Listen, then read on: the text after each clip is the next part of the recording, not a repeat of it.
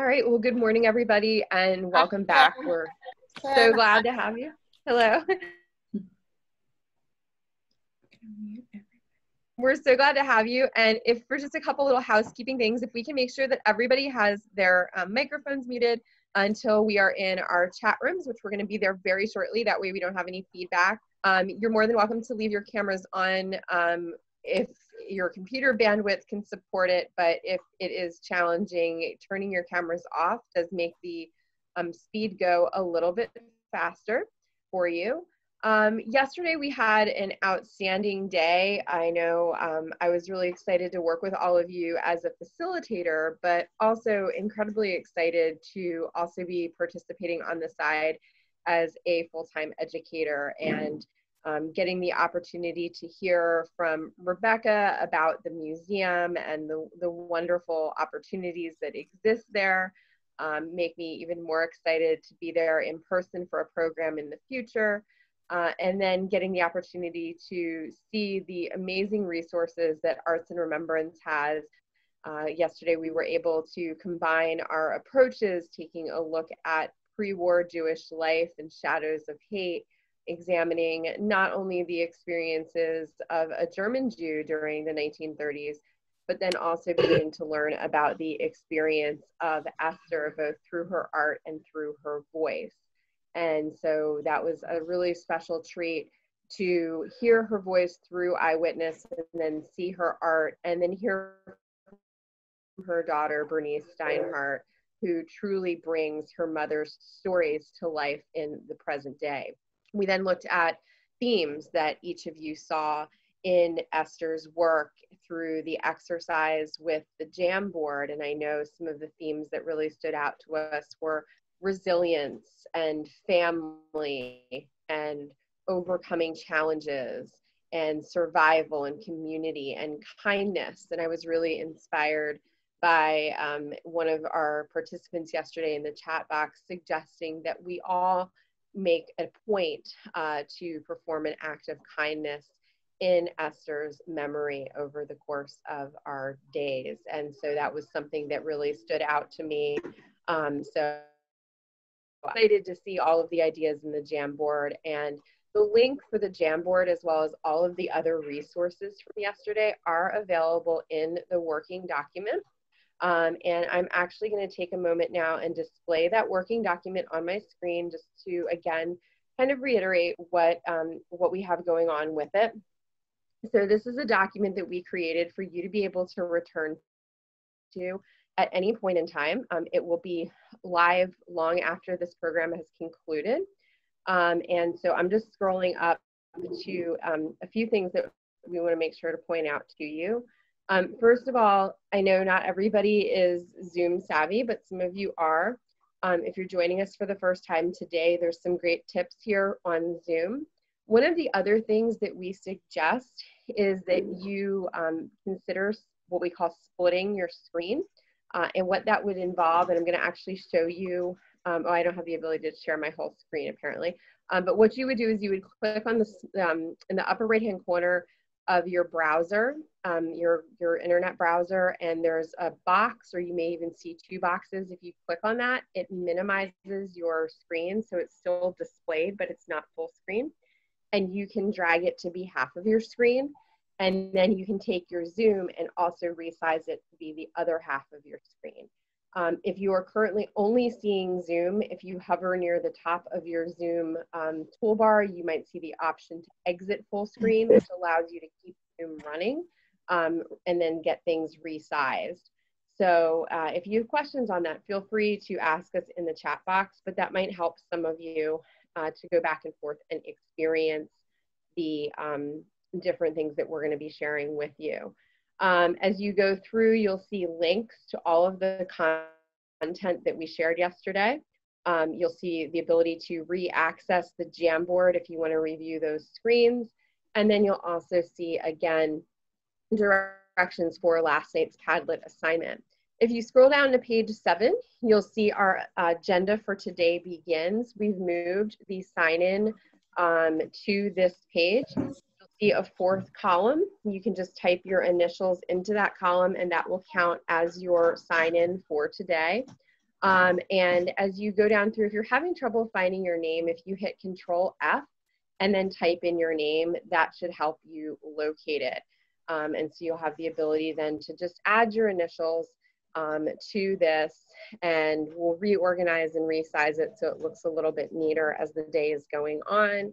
But you can see we've got a really wonderful amount of participants from all over the United States and the world. And so we'll get you on there. So we're going to start today. I've actually pulled the Mentimeter, so we're not going to use that to check in this morning. But we're going to begin with a review of the pieces of home that you shared. And I'm going to turn it over now to Claire, who's going to talk to us more about this exercise. Yeah, thank you so much. I've really enjoyed yesterday and looking at the comments. Again, those themes of home and you know, friends and kindness, they really resonated. And as I looked at the Padlet both last night and this morning, I saw that many of you were inspired and put images and drawings and even some modern art. We'll get to those. What we were looking at was really to take a theme, make it relevant, to share your emotions through visual art or through your own words to describe it, just as Esther did. And so what we're going to do next is go into breakout rooms and share our pieces, have some time to talk about it. And then when we come out, we can, you know, quickly address maybe some of the comments that we hear as facilitators. And then the rest of the day is going to be a lot of sharing and learning, and I'm looking forward to it.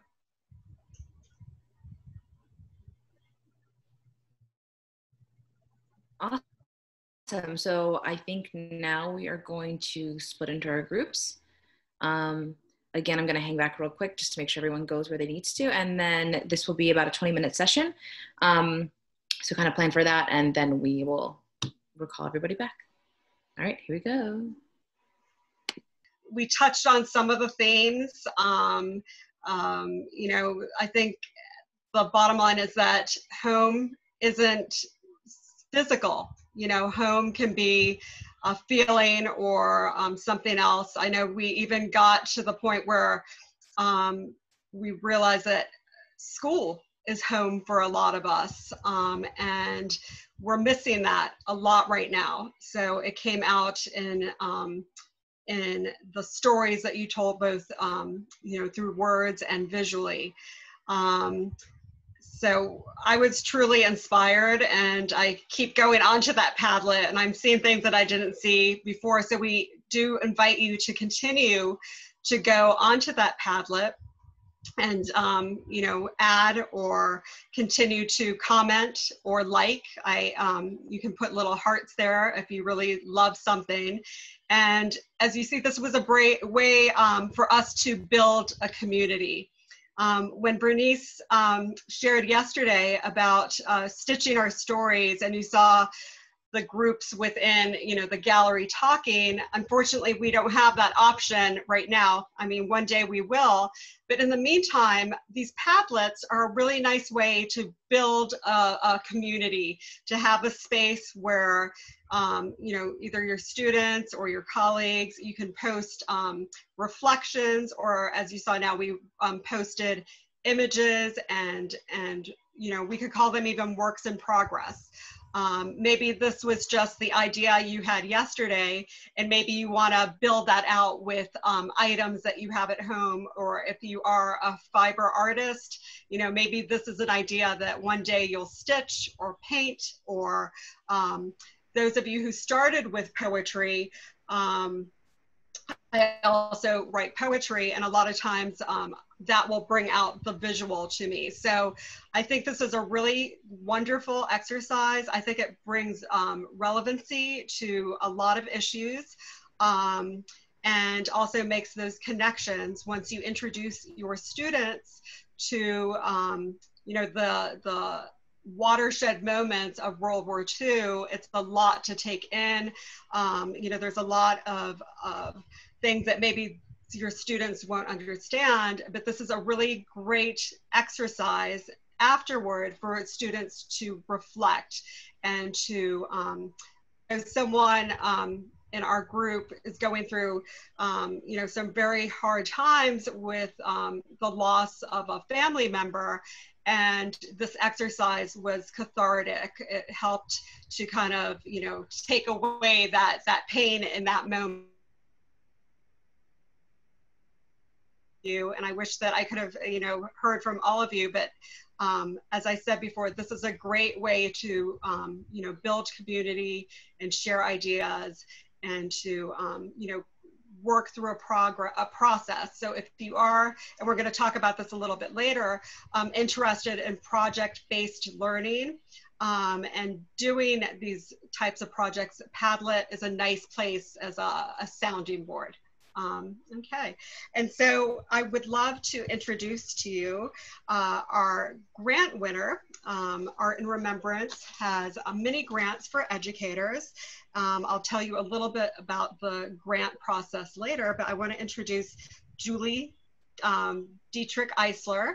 She is an elementary teacher in Baltimore County at Lutherville Laboratory, and she's going to share with you a lesson plan and some of the creations of her students, as well as ways to kind of create a community outside of the classroom.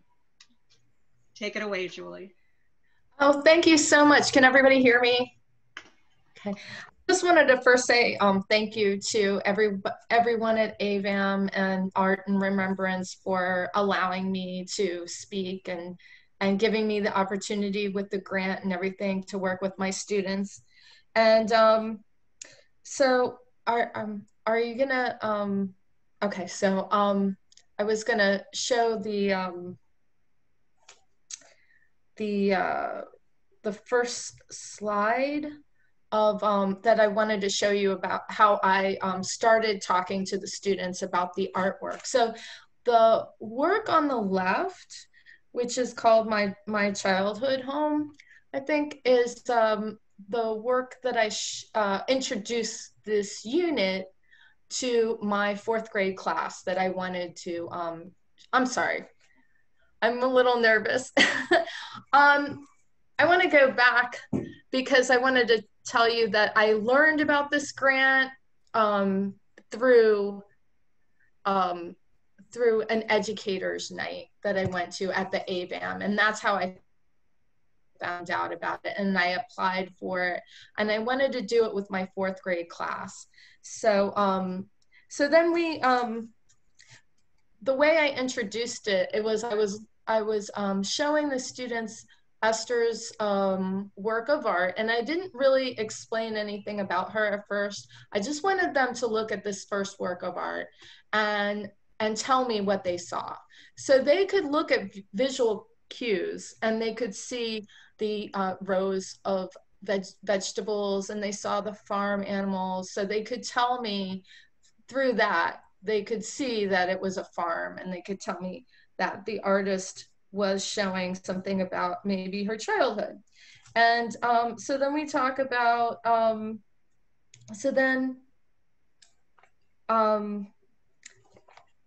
when I tell her, then I start to tell them about Esther Krenitz and her life. And I'm telling her that this was her childhood home in Poland before the Holocaust, and that she was a Holocaust survivor. And I had, my students were familiar with the Holocaust, so they had a lot to say about it, and there were a couple of students in particular that gave a lot of details about the Holocaust.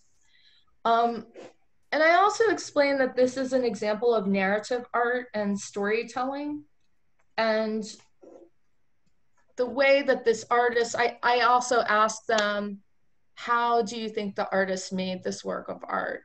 Because this artist wasn't a painter, she didn't draw, she had a very special way of telling her story. And we talk about, they can tell that it is somehow stitched or it's made with fabric. And then I talk about how Esther was a dressmaker. So that's how she wasn't an artist originally. She just wanted to tell her story. So she was a dressmaker, so she knew how to sew really well. She was an expert at that. So that's how she was able to tell her story. And then we look at the work of art on the right-hand side. And that is, I have the kids look at this, and it's called We Fled Across the Field. And this is, I feel like this is a really profound work of art, and it's really amazing. There's so much to it. I mean, Esther is able to express this moment in time when she's separating from her mother, and she's taking her sister away with her, and they're fleeing from the Nazis. And, you know, from the perspective, you see that they're leaving from the point of view, because you're looking at, you know, the back of the children and the mom, and they're not looking at you, they're looking away from you. And then the fact that the fields are two different colors just really shows that separation in a really profound way. And I think it's really powerful. So we talk about, you know, metaphor and symbolism in this work of art, and just how gifted Esther was in conveying feelings and being able to show what was going on, not just realistically. And I think the kids really engage with this because with her style of work, because it is very emotional, and it isn't like a photorealistic. It's on their level. And so I think that's something that's really important. So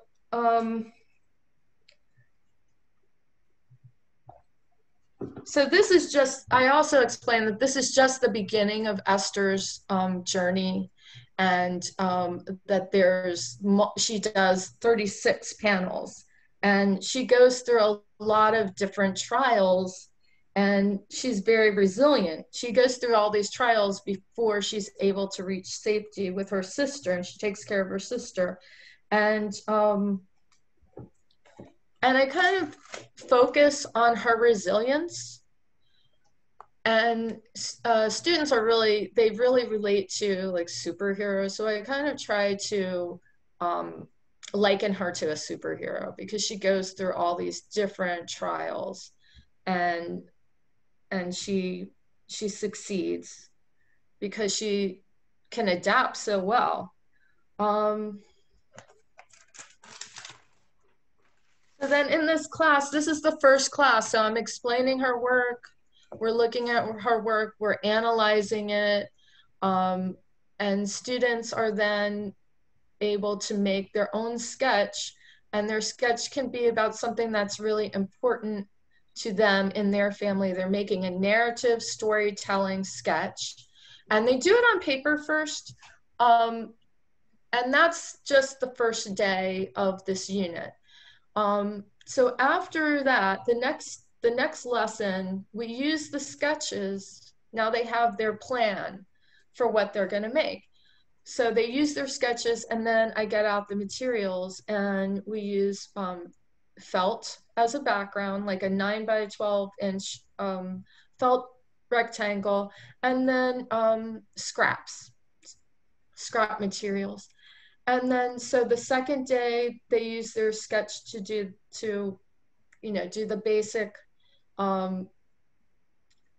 plan. And then on the third day, I get out the embellishments, and I have all kinds of things that I've collected, but also through the grant, I was able to get like feathers and pom-poms and ribbons and buttons, and they use all those things to add and embellish and decorate their work of art. And then on the fourth day is a catch-up day, so that they can,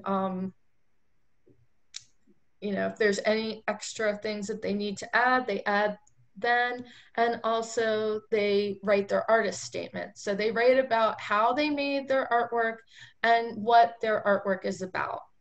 And this example is one student, and he's writing about a dinner that he had with his family. So this is a memory of his dinner, of the dinner. And I love the way that the food is sort of exploding out of the dish. And it's the dinner's like chicken and garlic with garlic sauce, but you know, this is more of the emotions. He's showing the emotions of how exciting and how warm and fun it is to have this family dinner. And so he's just showing that with all these colorful embellishments. And I particularly like the way he used the edge of the pinking shears, you know, scissors, to show the tines of the fork. I thought that was really a really nice touch.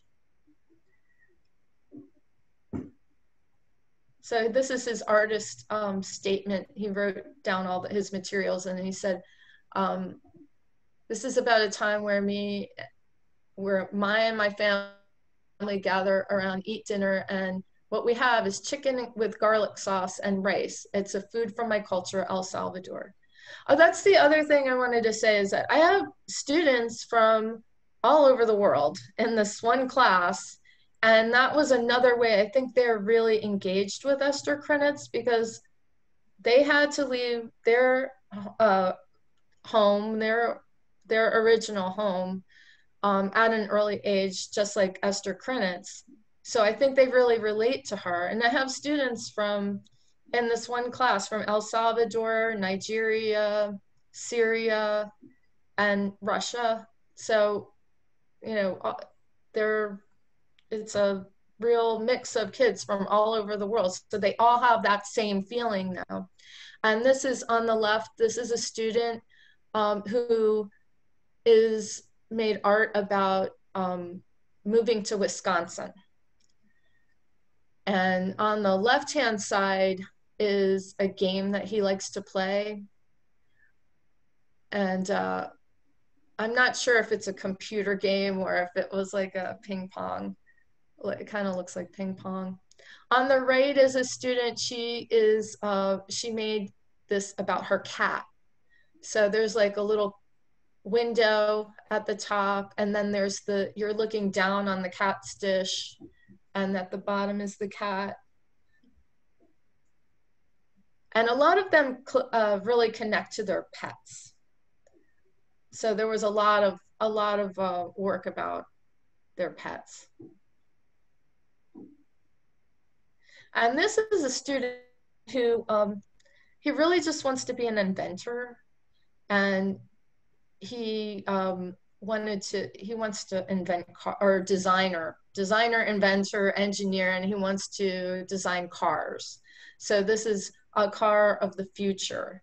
And I like the way he added, like I had this keyboard, I broke up an old keyboard, and he had like pieces of the computer on it.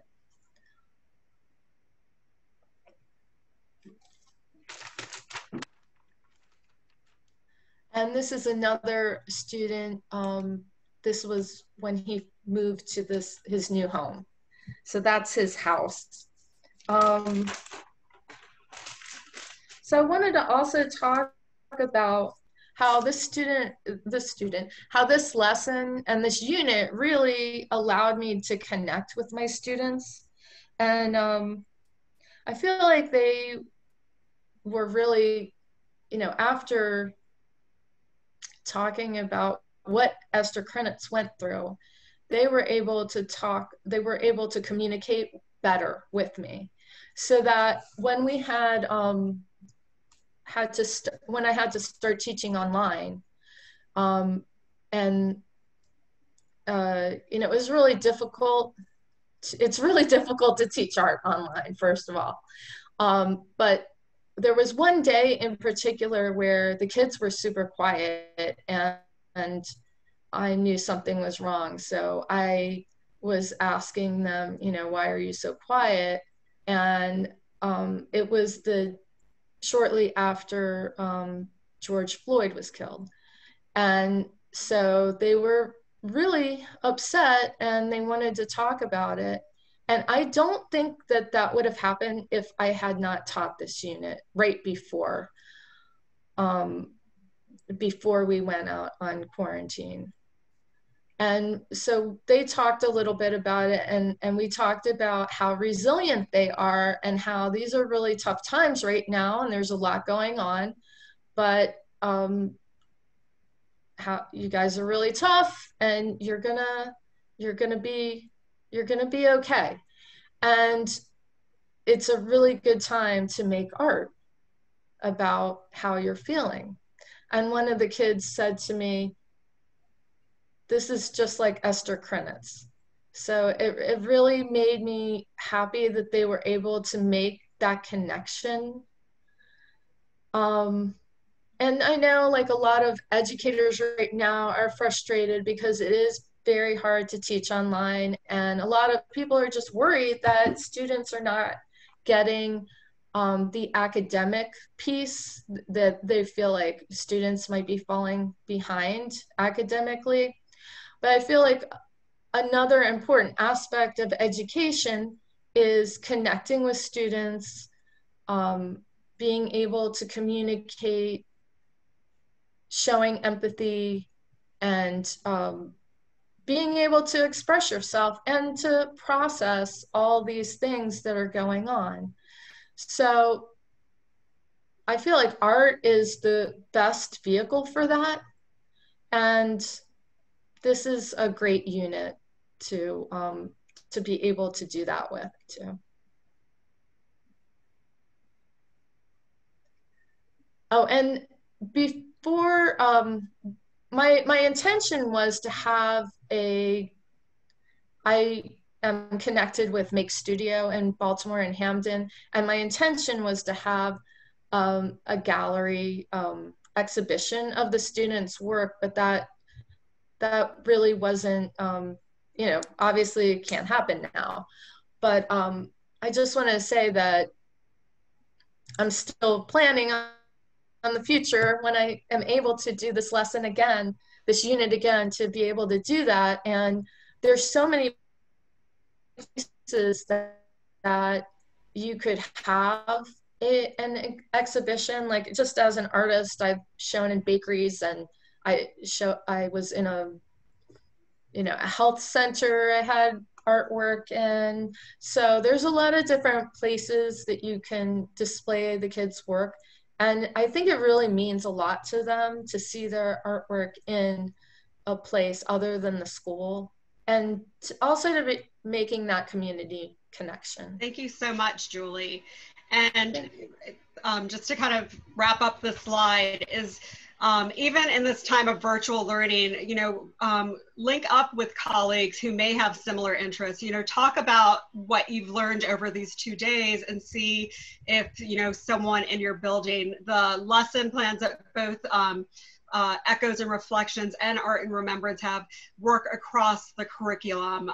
So also, even in this time of virtual connection, there are clubs looking to, engage the community, or art centers. Libraries and museums are still doing programming, and also, maybe have families work together intergenerationally and just do something, give the family something to work on as a project. And then just a word or two about the grant.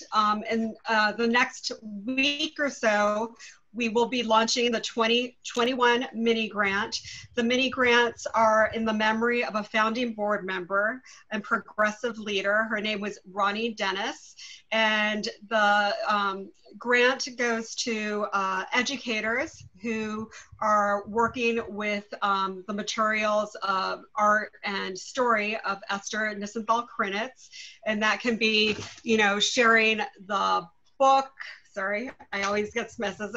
The book, the film, the virtual gallery. We really encourage you to go into that virtual gallery to modify the lesson plans to engage your students using these exhibits as a springboard to teaching and learning in creative ways. We want your students, young people in the community, to share their authentic stories in new ways that build confidence, agency, and capacity. And also, the grants can go towards sparking civic action among young people to address issues in community settings. And the reason that Ronnie really wanted this grant and the board of Art and Remembrance was because it's a time of rising hate crimes, bullying, and fear. There's a lot of othering. And so we want to just be able to help teachers in a small way with these mini grants. And so everyone who's attended will receive information in the next coming weeks. And the best way to do that too is to follow us on social media or to sign up at artandremembrance.org for the teacher updates. And I think we're going into a short break. Becca. Before we do, I just want to thank Julie for her description of her project, and in line with what Claire was just saying about the social justice dimensions of this. I was so impressed, Julie, that you were able to use this, that your lesson was so helpful to you in talking with your kids about George Floyd's death and about resilience and using art to make connections. I think that's just fantastic. So thank you for your work and thank you for your teaching. And thank you so much, because I wouldn't have, I probably wouldn't have done this if I hadn't gone to the Art Educators Night and seen Esther's work and got this opportunity. So thank you so much. And your students are really lucky to have you, Julie. And we're lucky to know you now too. So we look forward to continuing the relationship. And so Mavet, you want to take it away for break? Sure thing. Alrighty. Actually, quick question though. Somebody did ask if the grant was open to folks abroad. Yes. Mm-hmm. Okay. Cool. The idea is to use Esther's work in original ways, and then to be able to create a lesson plan from them, and to be able to share the lesson plans globally. Right. And I think one thing that we're going to kind of tweak for the next round is that we're asking for ways to do this remote teaching and learning. And this will also help into making sure that people can replicate and adapt these lesson plans however they want. So be looking for that information real soon. Yep, and then before we go on our break too, just be sure Jennifer has loaded a link a few times to preload the Echoes timeline. So follow that link, preload that, so when we come back from our break, you're kind of set to follow along. And then I think Jen will take it from there.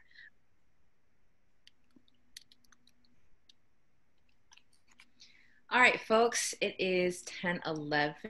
Welcome back. I think just to keep things moving along, we're gonna get started. Hopefully you loaded your timeline. I just did mine, so it does take a little minute. So just give it some time to load.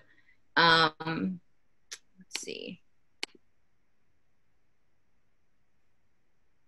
Yep. So yes, and then we'll be doing the timeline and parallel stories activity now. I think this is where Jennifer and Claire kind of take off. And we'll be going over those resources with you and what that timeline is.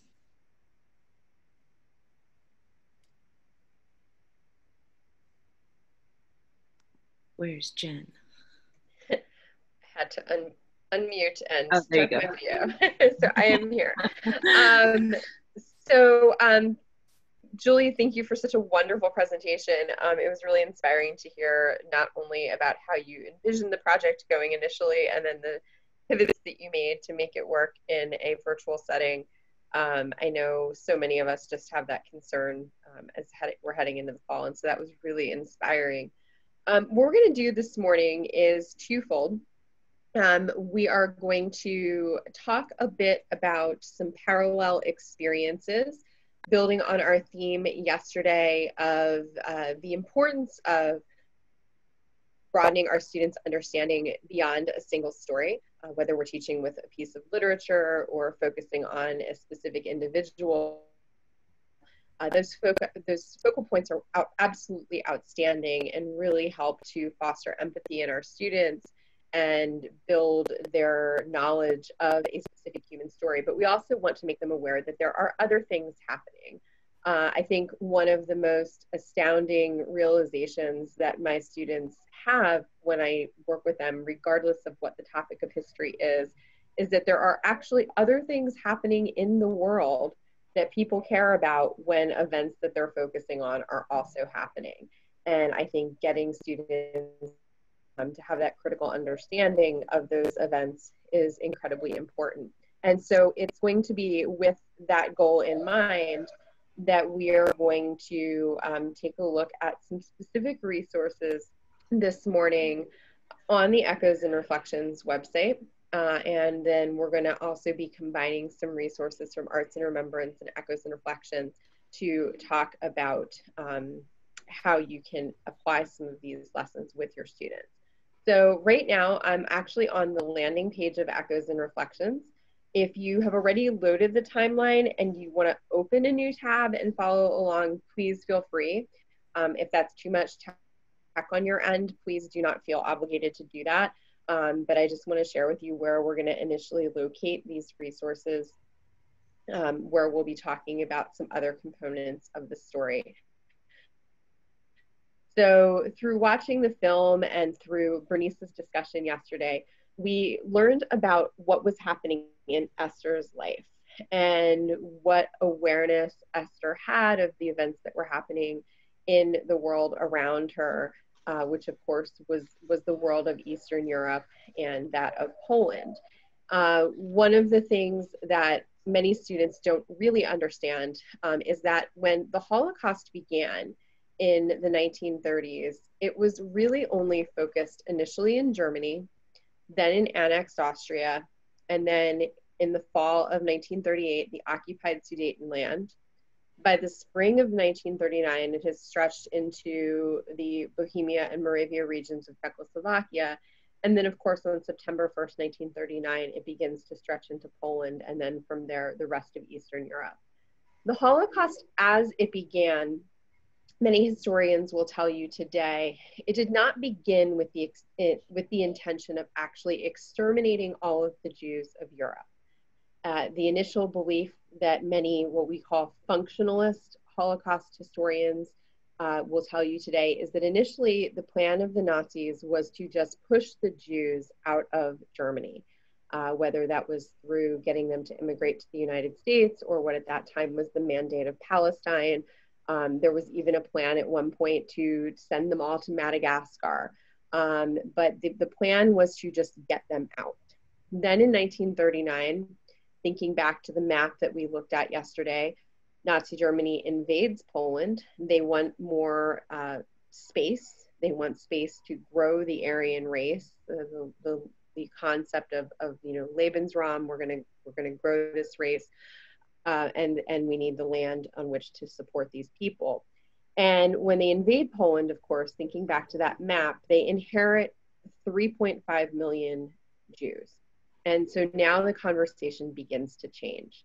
Obviously, we're not having success from a national perspective in getting the Jews to leave Nazi Germany.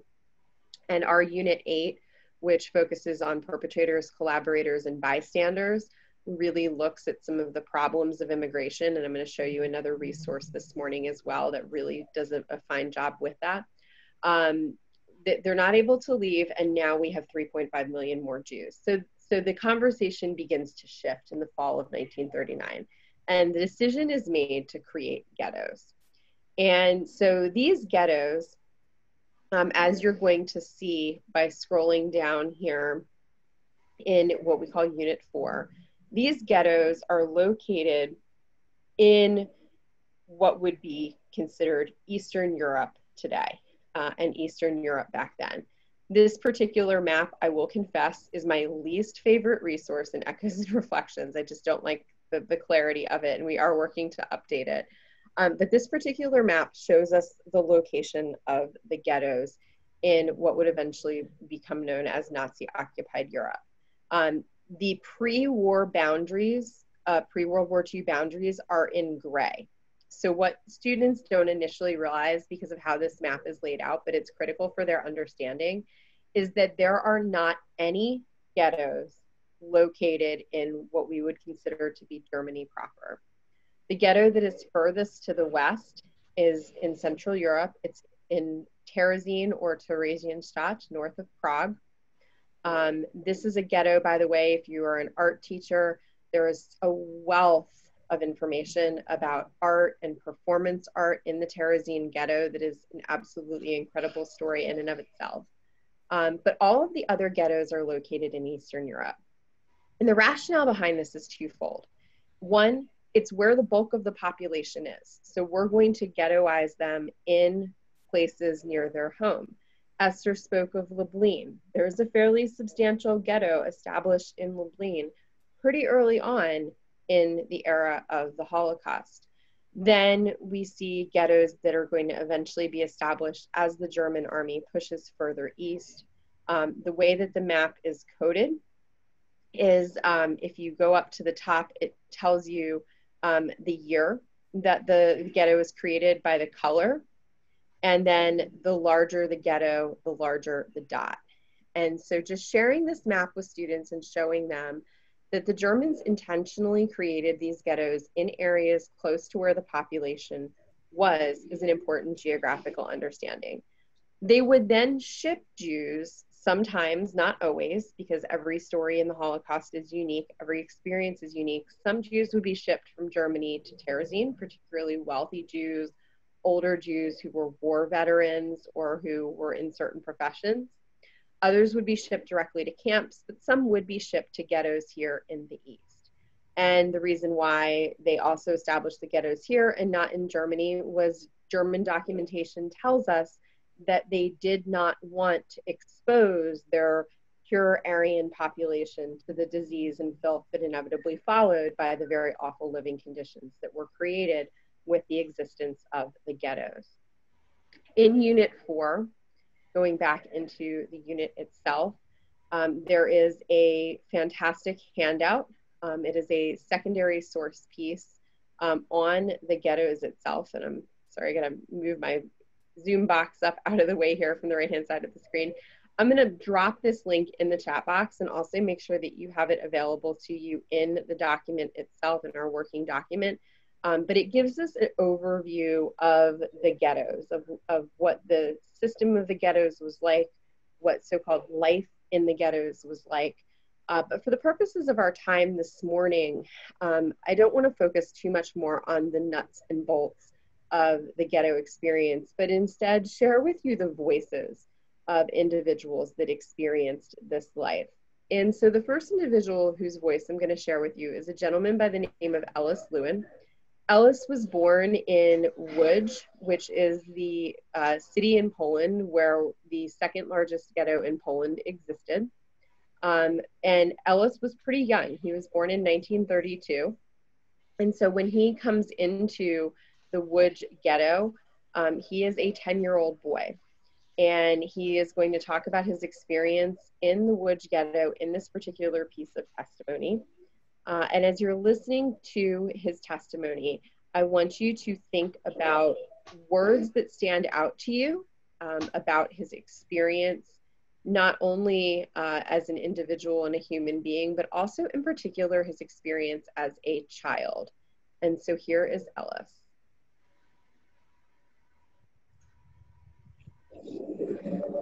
It was the beginning of the end of survival, of becoming a different existence, totally different human being, another world. That world was just fast and faster disappearing. I was constantly kept inside. I was not to go out, so I was like inside forever. And we started living inside. When any playing we did as children, we did inside. There was no outside anymore. And the stories then were changing, you know, from Hitler invading to what we're going to do and how we should have done it. Now it's here, and now what do we do, and what's going to happen tomorrow? It was no longer next week or what should we have done a year ago. Now we're confronted with the devil himself, and no matter how I imagine how badly anyone perceived was going to happen, turned out infinitely greater, so that we were instantly cut off from everything, and the instant brutality, the instant orders, the instant change. It was not a slower way of introducing you into that kind of a existence. It was like the door shutting on you, and that's it. Right. So what are some things that stand out to you from Ellis's testimony? Please feel free to share in the chat box. There's some things that stand out to you. Isolation.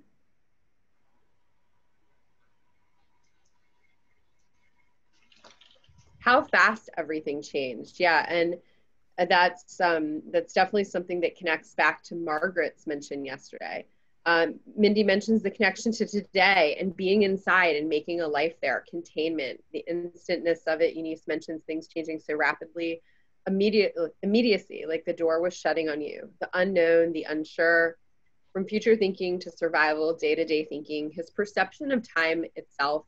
There was no planning possible, inside, outside. The devil himself had arrived, abrupt change, Joyce mentioning fear motivating action, the beginning of the end. They knew this was the thing that they had been anticipating, the narrowing of the window of possibilities, the instantness of it, the all at once instantness of it, and becoming different. And I think that one of the things that's really interesting is he's focusing on, having to be stuck indoors, and working with this piece of testimony pre-March 13th versus now has definitely been a challenging experience, because I've certainly approached it in a different fashion. Again, we're not saying that living in the ghetto is like living during the pandemic, but our students have an association that they can make nowadays with this being stuck inside. And for many of our students, the instantaneous nature of it, which I think is also something that is an undercurrent of Ellis's testimony, because as a young child, his parents probably tried to shield him, much like my 6-year-old daughter probably didn't hear the discussions leading up to the quarantine that my husband and I were having about what was happening in the world. For her, it was very sudden. But I think Debbie, shares, it does give us perspective. I think that's one of the things about using testimony with students, is that it can sometimes cause them to pause and step back outside of, being so focused on what's happening to them and to themselves, and recognizing, that there have been other people who have faced worse challenges in history. The association can then be pursued to the privilege we still have to stay at home, orders now. In Ellis's case, he's not home with his, smart TV and his tablet and things like that. He's in a very, very challenging situation. So if you want to delve more into the topic of the ghettos with your students, this lesson is really rich with resources on how to do that. There are some beautiful pieces of poetry that are in this lesson. There are also additional testimonies and diary entries.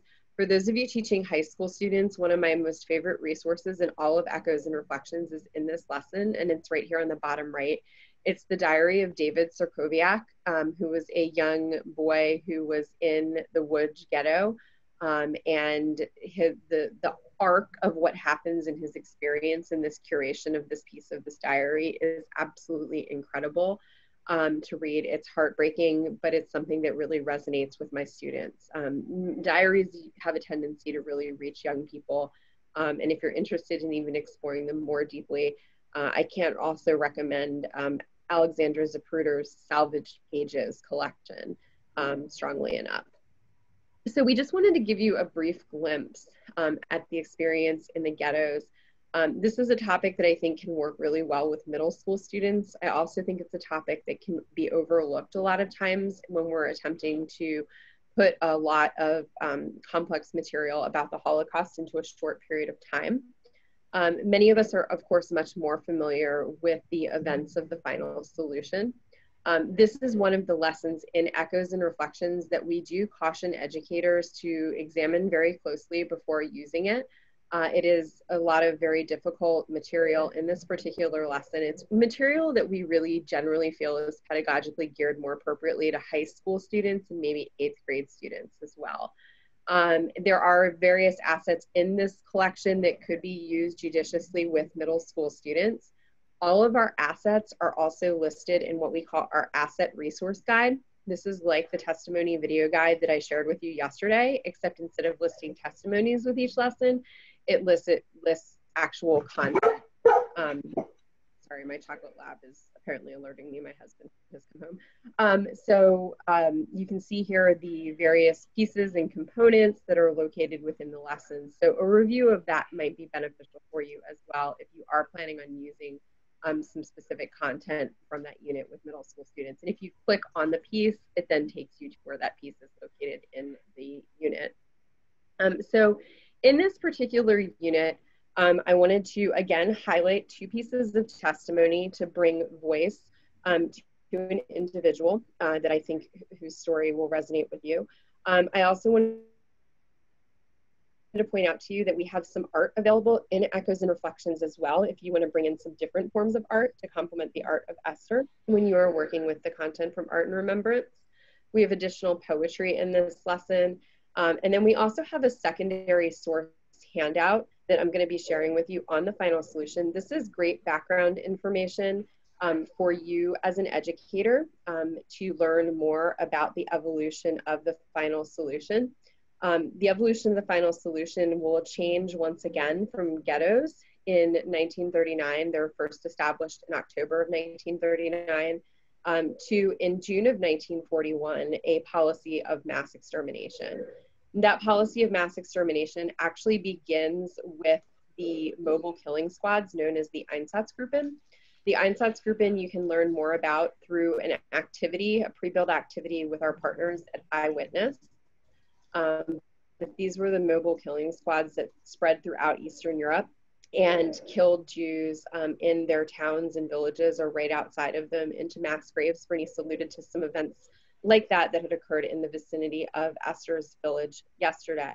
But you can learn more about that specific piece in the section on the final solution. And then if you want to, you can also navigate to the activity with Eyewitness.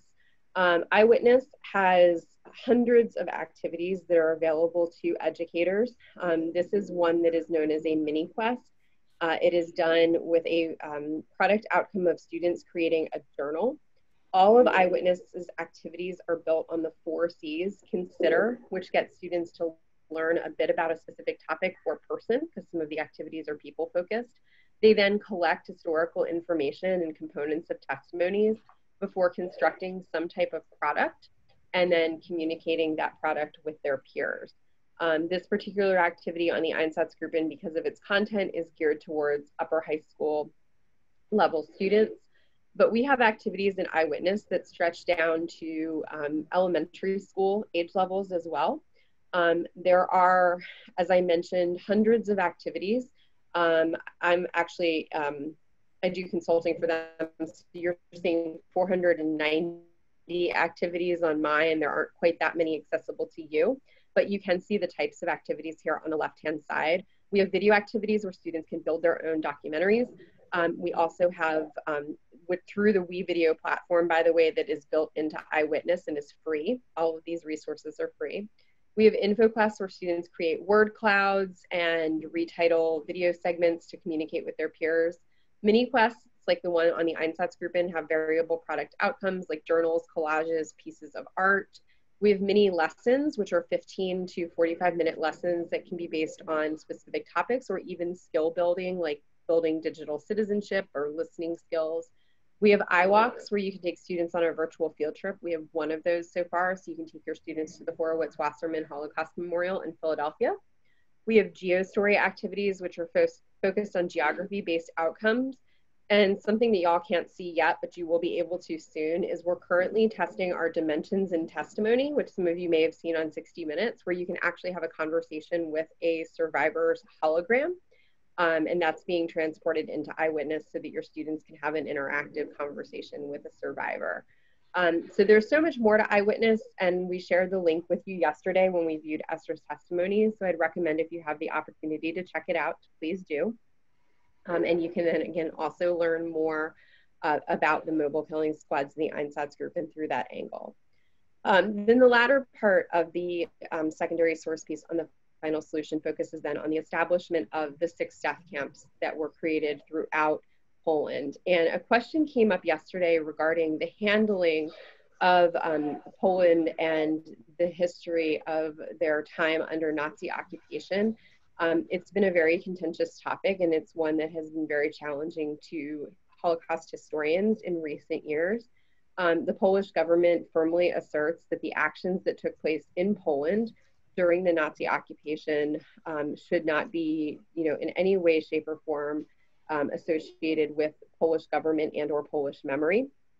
There is a movement which has been largely supported by historians to not call camps in Poland, Polish camps, because they were camps of the Nazi occupiers that were established in Poland. The line gets a little more blurred, though, in the fact that in Poland and many other countries that the Nazis occupied, citizens of those nations did, in some cases, support both with their attitudes and also with physical participation some of the actions of the Nazi occupiers by participating in mobile killing squad actions, by working at the concentration and death camps, etc. And so there's a lot of information out there that you can find right now in the news regarding the handling and approaches of the Polish government and legislation there, as well as the teaching of the history in Poland. The Auschwitz Memorial Museum also has a pretty active social media account that frequently visits this issue.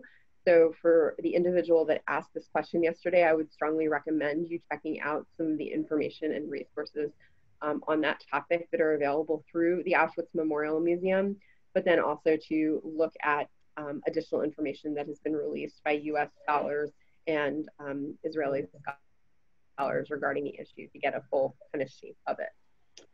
So to begin our testimonial look and our focus on parallel stories here, I'm now going to share with you the second piece of testimony in Echoes and Reflections from Ellis Lewin, because I think he provides us with a good, solid transition from his experience in the ghettos to what it is like to arrive in Auschwitz. And so without further ado, here is Ellis in his own words. When we arrived to Auschwitz, the minute they opened the wagons, it was just total, complete misery, beatings and screamings and beatings and barking of dogs and growling of dogs and whistles of trains and screaming and beating and screaming and commands given. It was just like you open the doors and all of a sudden you find yourself in this inferno, in this unimaginable horror that you, as a adult or a child, would see in nightmares, and it was just coming through. And we were just holding on to each other, and I don't know, within minutes, my mother and my sister were dragged to one side, and I was dragged with my dad to another. We were told to go to another side. And they never had a chance to say goodbye to my mother, never had a chance to say goodbye to my sister. The pace, the speed of this thing, it was done by design. It was done to both for the person not to be able to comprehend or understand or in any way be able to think for a second what was happening. It was just incredible. It was just an incredible situation. And it was just, as I tell it to you now, it's difficult for me to even describe it, because it was happening on a minute-to-minute situation. And I got into this line. It was this big line, and I saw my mother on the other side. There was another side where the women went, and I never saw her cry. I never saw her reach out. She just, the last time I saw her, she was hanging on to my sister. And my dad hollered to her, you take care of her, I'll take care of him, in Yiddish. And whatever we have to do, this was the last word I heard. And my dad threw me in front of him. And he says, keep walking very tall, don't even, because we were observing what was going on in the front, you know, in the front of the lines. And the one thing you didn't want is for the Germans to see that you were holding on to your child, because that was the whole idea, is to break up the family, murder the family. That was the genocide of the whole thing. So by not identifying that this is your child, there was a little bit of an edge you had to possibly survive. The fact that you were on your own and you sort of didn't belong to any family.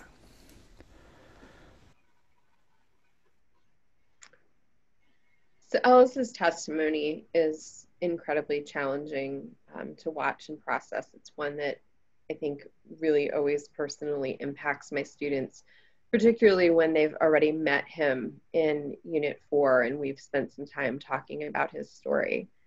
But what are some things now that stand out to you from this piece of testimony with Ellis?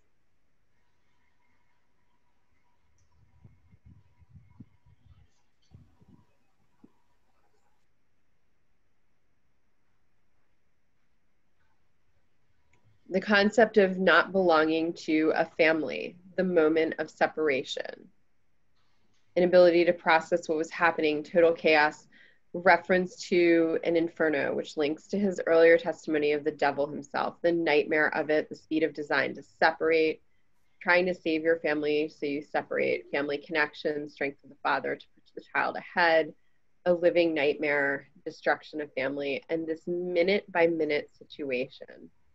And the goals of the Nazis are mentioned. His father telling him to stand tall. It's an incredibly, and for most of us, thankfully, impossible situation to visualize.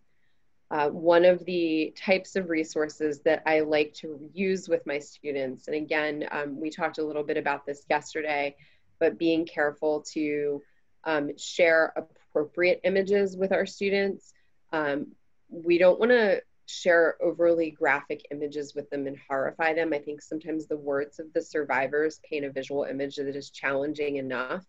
And that's one of the reasons why I so appreciate our partnership here with Arts and Remembrance, is that the work of Esther really kind of puts imagery to this without making students feel viscerally uncomfortable. Like Esther, Ellis is experiencing that family separation. And so we can actually see in some very rare photographs that should not have been taken, some of these scenes from arrival at Auschwitz. Most of the arrivals took place at night, particularly after the ramp was built into Birkenau in the spring of 1944. But we do have a selection of images from something called the Auschwitz album, and they're shown here on the right-hand side of my screen. And so we have these pictures that help to kind of paint, additional realistic images in the minds of our students. And these were taken in May or June of 1944 during the arrival of the Hungarian Jews that came in during that time period. So those of you that are familiar with the story of Elie Wiesel and Knight, this is around the same time of his arrival. And so we have these images that were taken and were then discovered in the post-war period. And so in addition to doing an analysis of art, these photographs can provide an incredibly powerful analysis activity for our students, because a lot of times students will focus on the fact that they can see, 2, 4, 7 guards here. Why are all of these hundreds of people just standing there and cooperating? And you start to talk about, well, who took this photograph? This photograph was taken by the Nazis. Why did they take it? Well, we don't actually know, because as I mentioned, photography was not supposed to be permitted in Auschwitz during this time. But someone, was able to capture these images, but they're not showing the fact that there were guards that stood on top of the trains in some spots, that there were watchtowers where guards had weapons. These people had arrived likely after a several-day journey with limited food, limited access to water. They were exhausted.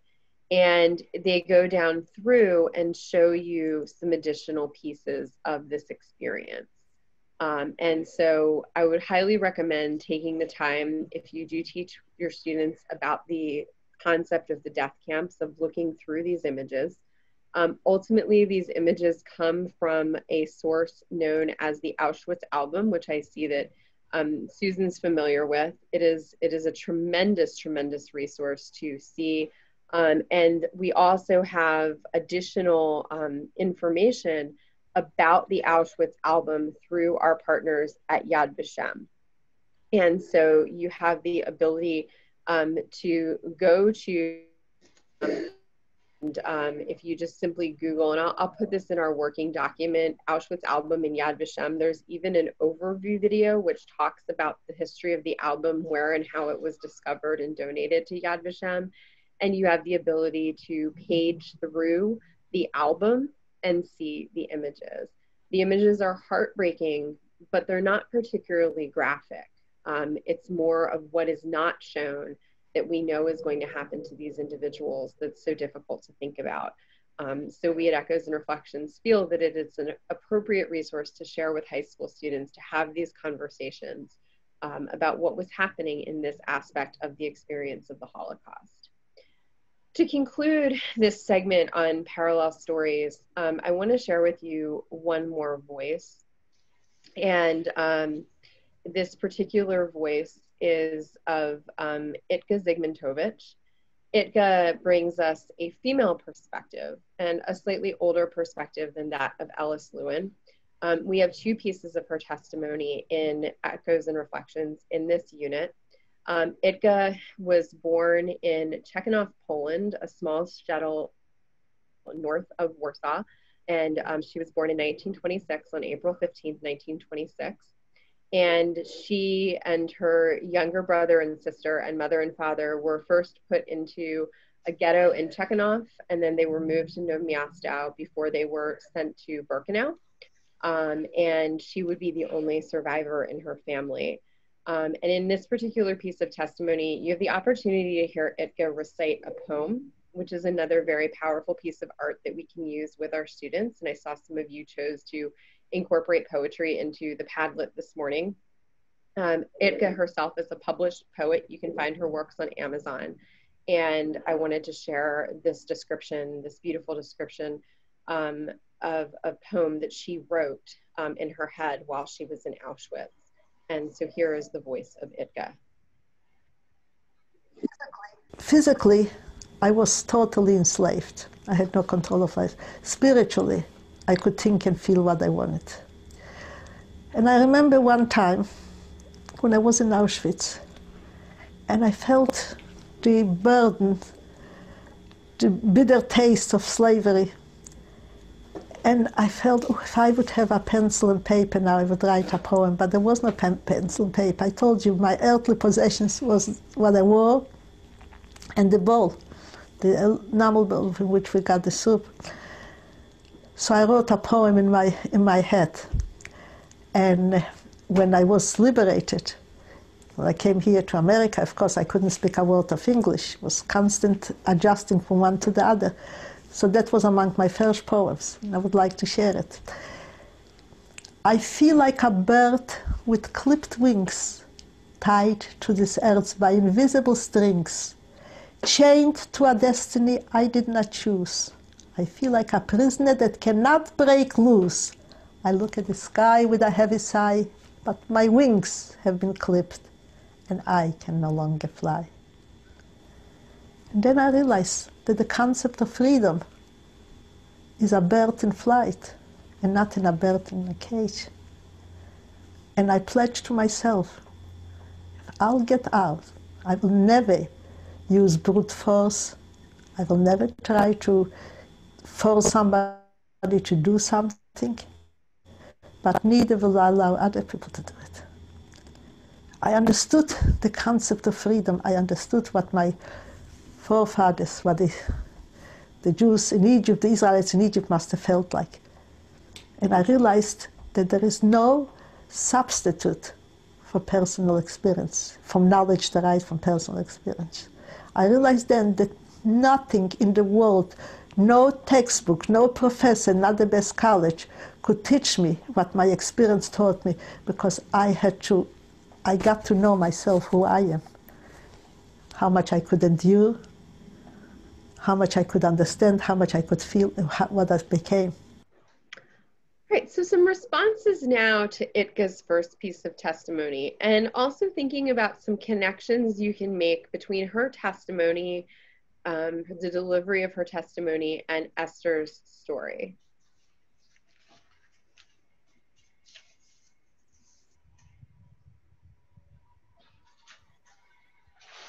So what are some thoughts on her testimony and some connections that we can make with Esther's story?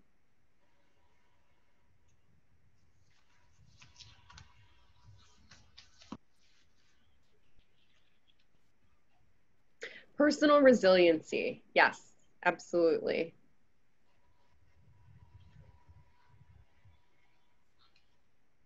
When we were doing the Jamboard activity yesterday, and I was, working on getting into thinking about today, when I first encountered Esther, I really saw it, she made me think of Itka and that determination, and the power of creativity and spiritual resistance, and symbolism as a way to process and expressing trauma through art, being mentally free, refusing to accept evil or become evil, determination to survive, fighting back internally and discovering who she was, knowing oneself through experience. And those are all absolutely parallels that I was making between these two amazing women. Rebecca mentioned she realized she was enslaved physically, but spiritually free. They both did what they could to get through it and kept strong values while doing this. Esther did not seem to feel captured. She was able to use her wits to evade capture. So we have these different journeys through the Holocaust, but some of these parallels with their personal and inner values and the way that they reveal their feelings through a creative alternate method, as Eunice mentioned. The very last piece that I want to share with you now comes to us from Itka as well. And I feel like it's one also that spoke to this resiliency. I also see Bernice mentioning the images of birds in Itka's poem and Esther's art. Yeah, I thought of that as well. And the black crows hovering over them on their day of departure, and the seagulls flying openly around the Statue of Liberty as well. So art, being healing, and you feel free when you create art. The second piece of testimony from Itka, I need to give a little bit more context on before showing it. And I do share this with my students. Itka has just transitioned from her arrival in Auschwitz, where she is separated from her entire family. And she has told the interviewer about the final time that she saw her mother and her younger siblings, because her mother basically chose to go with the younger siblings. And her mother's parting words to her were, "Remember, my child, don't let them make you hateful, and don't let them make you bitter." And that would be the mantra with which Itka would live and continues to live the rest of her life. She is now 94 years old, and she lives in Philadelphia. And she's kind of my adopted bubby. So I've gotten to know her very well over the course of the last 10 years. We co-wrote her memoirs together, and she's just an amazing woman. And again, when I first encountered Esther, like I just saw so many parallels. And although I never had the privilege of meeting Esther, like I kind of just made this connection with the two of them. And so I now want to share with you another piece of Itka's resilience before we move into our next activity. I'd like to describe your day in Auschwitz. We would get up in the morning. To begin with, we slept and worked and wore the same clothes all the time. Every few months they would disinfect. Every day we had to stay in the counter there. And they made it responsible. So if, let's say, one would want to run away, and if he had a heart to say, how can I endanger all? Because then we would all suffer. You could sometimes stay for hours and for days. Dead or alive, everybody had to be accountable. After the appel, we would always march in 5. 1, 2, 3, 4, 5, links. 1, 2, 3, 4. Still I hear it in my, and on both sides the guards with dogs and marching. When you marched out, sometimes we never knew who would come back, because sometimes at random there were selections at the gate that they would take away. I remember there were instances where if one of us looked pale, the other would, sometimes I would do it to Binas and say, Yitkolo, ze istos as a blast, you look so pale. And she would pinch my cheek to make her look ready, because first of all they did everything to make us sick. Then they didn't need an excuse. Then they would take it out because you're sick. Just, it was plain mockery. Another thing which was the horrible thing, there was no, you couldn't go to relieve yourself. Then I understood why the balls. And then at work, carry the gravel or the stone from one place to the other. Sometimes they would mock us. And I remember they would point to the gas chamber, where is your guard now? And inside myself I said, our guard is here, but where is yours?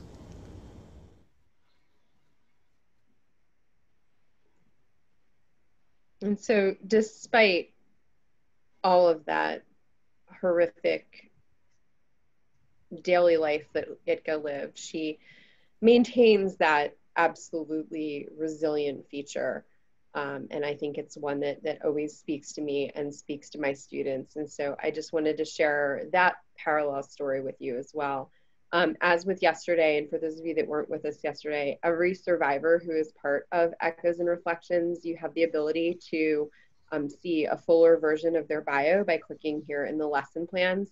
Additionally, every single survivor who is featured in Echoes and Reflections, you can view their full-length testimony in Eyewitness. So I'm popping back over into Eyewitness now. You would simply, once you're signed in, just type in their name. So we would type in Itka Zygmuntovich, and you would see that eventually through the search function, her name would pop up, and you could view her full testimony there if you wanted to hear more about her story or Esther's story in their own words. The very last part of this parallel stories component that I'd like to share with you is the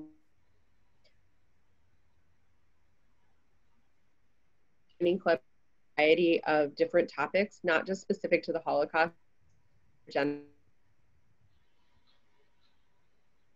You have to bring in testimony clips from the genocides in Rwanda and Armenia, etc. They're also sortable by language. So if you have students that are non-English speaking, you might be able to find a testimony or two in their own languages. Sorting them for English only, you can see here that there are a multitude of topics, and we've done the hard work of vetting them historically so that you know that these testimony clips, despite the fact that, you know, survivor memory is so powerful, it does sometimes have parts of it that can be problematic. And so these clips are already pre-vetted for you, so you can use them with confidence in your classroom. And so that is just a taste of some of the other options that are available to expand the story. Claire, I wasn't sure if there was anything that you wanted to bring in specifically from Art and Remembrance before we dived into the timeline, but I'm going to get to that after we do the activity. I guess one thing that I did want to share is that we also, I'm going to put the link here. is that there is a timeline that we created that actually you can erase columns or leave the columns and have your students kind of discover using memories of survival, Esther's story, the time, juxtaposed to the dates of other survivors or what was happening in different regions. So it's both a journeys timeline and using geography so that students use critical thinking and really kind of delve into testimony. Thank you for sharing that. And so yeah, we're going to actually come back to a version of that timeline here in just a moment with the activity that we're going to do. But I absolutely love this timeline from Art and Remembrance, which I now have on my screen because, as Claire mentioned, it's flexible. So we've got the ability to add columns to it and to create parallels between Esther's story, other events that are happening, in the lives of other individuals. So if you're working with Esther's art in conjunction with a specific piece of literature, you can tie all of that together with this outstanding and also very easy to transition to virtual piece. So speaking of timelines, we're going to now just take a brief look and get an overview of the Echoes and Reflections timeline, as well as another resource that I just want to share with you very briefly. We had you load the timeline for Echoes and Reflections because it is our most data-heavy asset on the Echoes and Reflections website. The timeline spans the years 1933 to 1945, and you can access it a bunch of different ways. You can really just start at the top once you've loaded it and just scroll down through, or you can jump over and choose a specific year, and it'll take you directly to that year in the timeline. Every event that is on the timeline has the date as well as a brief description of the event and some type of setting image. And then once you click on the event that you're interested in, so the AVAM conference, for example, we have within that event additional primary sources, including oftentimes testimonies. You guys met Liesl, actually, sorry, you did not meet Liesl yesterday. Another workshop that I did met Liesl yesterday. But Liesl Loeb is, has a really interesting testimony. She's another Philadelphia area survivor, and she's talking about immigration quotas and her family. Then we also have secondary sources and primary sources that are utilized as well in conjunction with events on the timeline. Then if you click to the right-hand side over here, you'll see some specific resources that complement it, including some pedagogical information on using timelines to teach history. We also have created some specific classroom activities that solely utilize the timeline. If you have a low-tech situation, the timeline is available by PDF, so you could download it and just share the text of the timeline with your students. We also have a specific asset guide that is just for the timeline because a lot of the content in the timeline is not actually part of the core Echoes and Reflections resources. It's a really wonderful bonus. And then these two links take you back to our normal lesson plans and our normal audio glossary. In just a few minutes, we're going to turn you guys loose to actually work with the timeline, but I wanted to share with you one other contextual piece before we get to that, and it might be something that you can explore as well during your timeline session. In our conversation with Bernice and Claire and Mavette and Becca and I, we talked about the fact that many times students in American classrooms are wondering what is happening in America while the Holocaust is occurring, and why aren't Americans responding? And the common myth that we often hear is that, well, they just didn't know. Americans did not know what was happening during the time of the Holocaust. And I say myth because it's exactly that. I'll show you how I know that here in just a moment. But in the spring of 2018, the United States Holocaust Memorial Museum launched a new exhibition in their basement temporary exhibition area called Americans in the Holocaust. This exhibition is groundbreaking in so many ways. It's groundbreaking from the standpoint of museum structure and how the assets in the actual exhibition were put together. And it's also groundbreaking in content. And it really looks at the central questions. What did the United States government and the American people know about the threats posed by Nazi Germany? and what responses were possible and when. And the exhibition online goes chronologically. So just as you scroll down, you begin in 1933 and you work your way through the events of the Holocaust in parallel to their handling in American history. One of my favorite components of this exhibition is that for 1933, 1938, 1942, and 1945, there are these tone-setting videos that tell you what is happening in the United States at the time in that year, as well as the rest of the world. And so students are so quick to criticize. We didn't do anything to save people in 1933, 34, 35, whatever. Well, they also likely aren't thinking about the fact that the United States is struggling with the Great Depression. History does not happen in a vacuum, and this amazing website helps to contextualize what is happening here in the United States. It also busts open the myth of what happened in American communities regarding news reporting. And I'll show you a little bit more on that in a moment, but it tells us in so many spots during this exhibition that Americans did have the opportunity to know. And oftentimes they reacted. And so it goes through and talks about reactions of citizens, reactions of the government. There's a segment here that shows you newsreels that were displayed during this time period in movie theaters, talks about the Bund in America. And then as it gets into the late 1930s, there's a specific focus on the refugee crisis and responses or lack of responses to the refugee crisis. There is an amazing two sub-resources actually. One that looks at American immigration through numbers, and I'm gonna hopefully get that loaded up here for a second. And if you're teaching US history and talking about this time period with Esther, you can take a look at why it wouldn't have been easy for someone from Poland, even if the opportunity presented itself to come to the States. And so there's a lot of great information on that. There's also a really great other piece on how complicated it was and actually still is to acquire a US visa.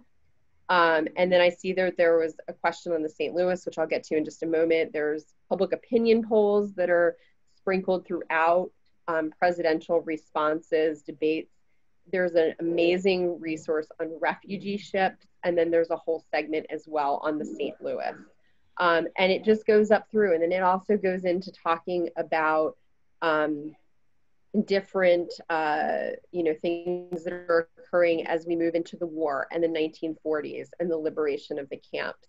So if you want to broaden your context even further, that is one way to do it.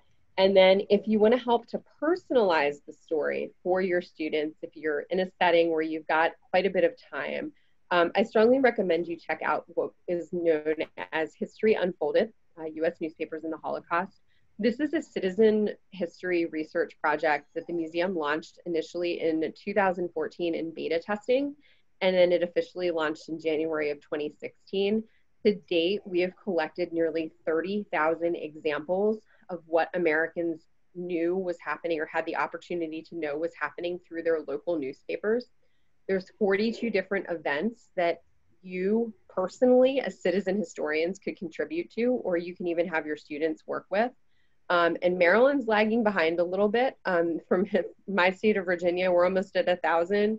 You guys are only at 369 for those of you that are Maryland based.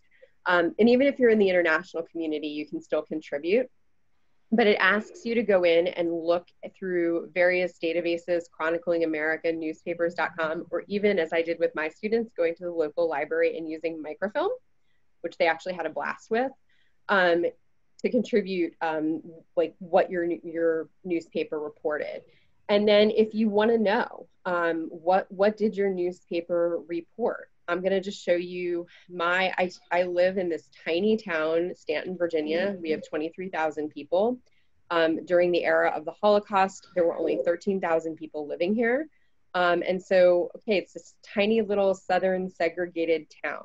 They probably really don't care about what's happening to Jews in Nazi Germany and Nazi occupied Europe. Well, I can tell you that they cared a lot. And this research is still not complete. But my students have found over 200 articles about events that were happening at that time. And it's really amazing for them to see, while this is happening to Esther and her family, what's being reported here in little old Stanton, Virginia. And so again, this link is provided for you in the chat box. It's also provided in the working document, but I will tell you, we have even found that the final solution, the death camps, were being reported in Stanton in November and December of 1942. So the myth of Americans didn't know is certainly not one that really holds water anymore. And so we thought that that could help build further context for students in your classroom, if time permits, as you're using these timelines to, so we find this event, the AVAM conference. You can then go to History Unfolded and see if anything's been found, or you can then go, and do the research yourself if you don't see anything in the History Unfolded database. There is also an option in the database to report no information found. So if you don't see something for your town, it likely means that no one has done the research yet. So what we'd like to do now is, in the chat box, we're going to place a copy of the timeline. You'll see it here. I'm in the working document right now, and it says timeline new link. That's the one that you're going to be wanting to work with, because what it's going to do is it's going to force you to make a copy of it so that you're not editing Claire's original. And we'd like you to play around with the Echoes and Reflections timeline.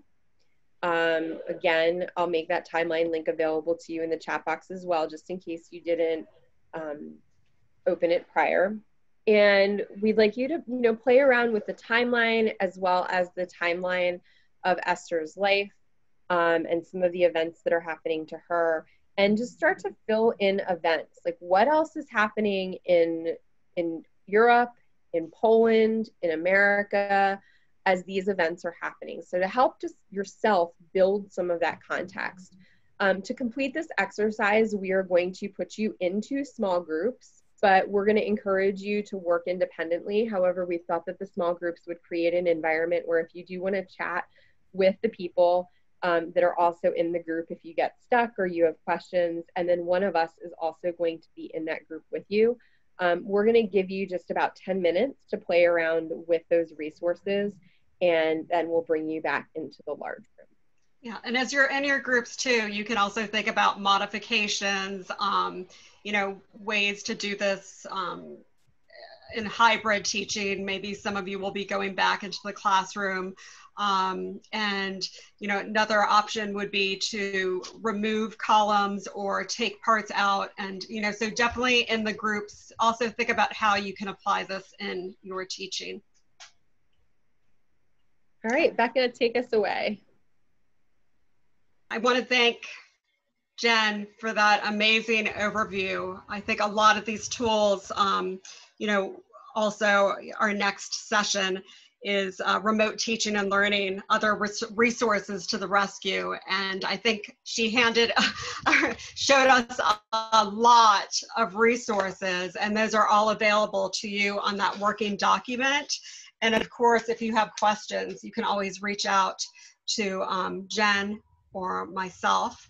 I am also learning along with you. I've looked at a lot of Echoes and Reflections and been on many of their webinars, and it's just always amazing to me the depth of information and also the partnerships that they have now that really empower the teachers, the community leaders, and the students to use all of these. And we are really happy to be starting this partnership.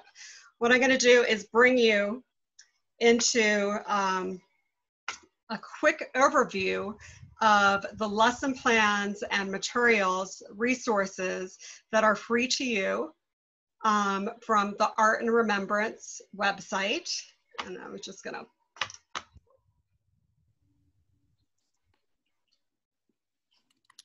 splitting my screen.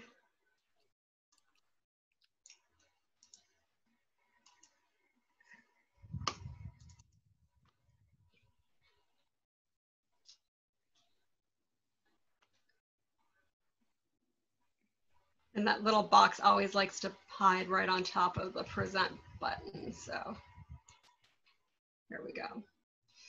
So I want to share with you the remote teaching tools for critical thinking and exploration of World War II, human rights, and more. And this is using stories from Memories of Survival, the Art of Esther Krenitz-Nissenthal, but also showing you how that you can collaborate with other resources like Echoes and Reflections. One thing I think it's important to talk about, I know Jen talked about this, and we got, I think Julie did an amazing job of really showing you this is trauma-informed teaching. In this time of remote learning, you know, we might not have the chance to meet our students in person. So I think it's really important to get to know your students and their interests. Make sure that you hear from them, you know, checking in with them and having diverse materials, whether it's, you know, ebooks or these materials. Make sure that when you're giving the assignments to give your students options, you know, maybe they won't have the technology or the skills, just see where they're coming from. Provide as many opportunities as possible. And also, you know, take care of yourselves, check in with yourselves, and just be kind. I know you're all doing an amazing job. So this is just an example. This was given to you when you watched the video on the first night. How many of you actually did the scavenger hunt? Anyone? You can put it in the text box. That's okay if you didn't. There's a lot that we're sharing with you. And so basically, this is just an example, and all the resources are in fillable PDF. So this could be sent to your students. They could watch it. You can modify these as well. I brought you to the landing page yesterday of Art and Remembrance. I'm actually going to skip to the next one just real quickly, then we're going to jump onto the site.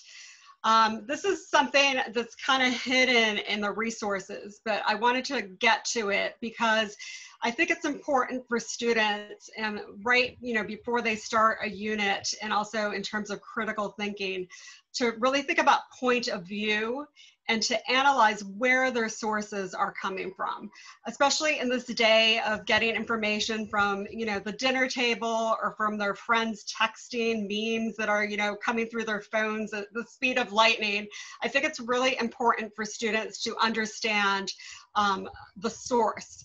And to also understand how they can, you know, connect to where that source came from and make sure that it is something that is true.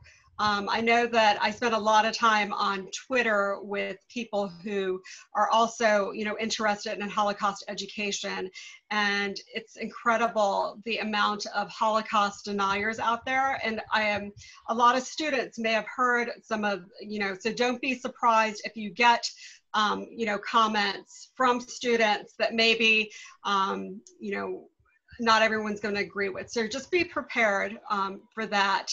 I think that using Echoes and Reflections, everything has been vetted. The story of Esther Nissenthal, you know, these are all safe things to bring into the classroom. And on that note, with primary sources, art and story, I want to share with you Esther in her own words and images.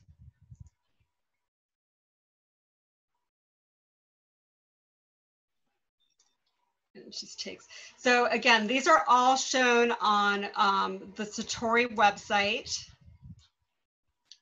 and you can get to that from Art and Remembrance from the main page. And I like you have a menu here, so we could go right to Meet Esther and see photographs of primary sources.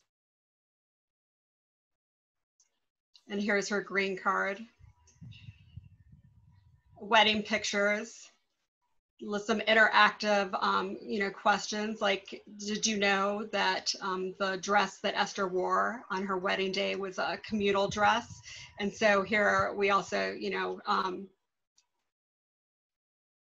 This is her in the Army. I think Esther, Brittany shared that with you yesterday. And then also we go into other testimony, which we also included links to echoes and reflections. This is, so let me go to, here's the landing page when you get to the website.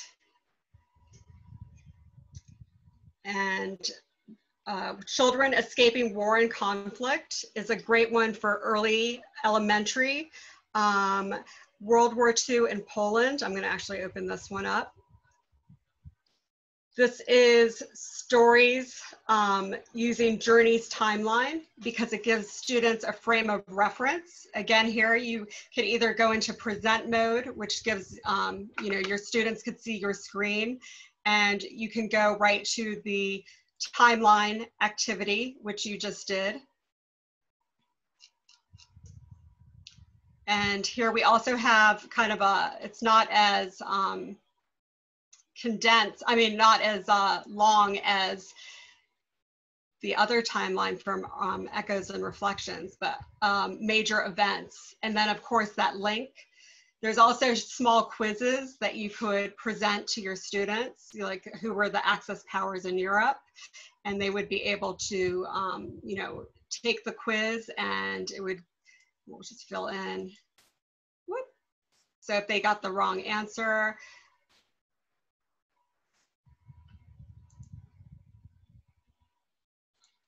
I'm just showing you, like, if they got the wrong answer here. Sorry. Where is it not? Italy. Did I click Italy? No. Okay, I thought I did. Okay, thank you. So Germany and Italy. And so then you can also, bring this into social studies or history very, very easily. Thank you. And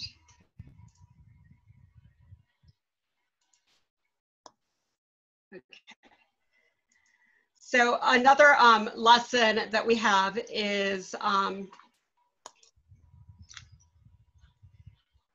looking at the different artwork and taking content and context. So you're observing, you're explaining, you're inferring, wondering, reflecting. This is an incredible critical thinking activity. So what they're asked to do is to look at specific pieces of art. This is in the Esther in Her Own Words, Sutori. And students spend some time looking at art, either solo or collaboratively. And this could be done again as a remote teaching opportunity to really look at each of the pieces and find the victim, the perpetrators, bystanders, and those who were the helpers, the heroes and upstanders. I talked a little bit about children escaping war and conflict. And this is something that maybe as you look at headlines, even at home, you can ask students maybe once a week to, you can create a Padlet or something like that to clip headlines, to clip things that are happening around the world. And you can make, a board that you would usually have in your classroom, but you could do this virtually, and to really start to dig into current and contemporary events.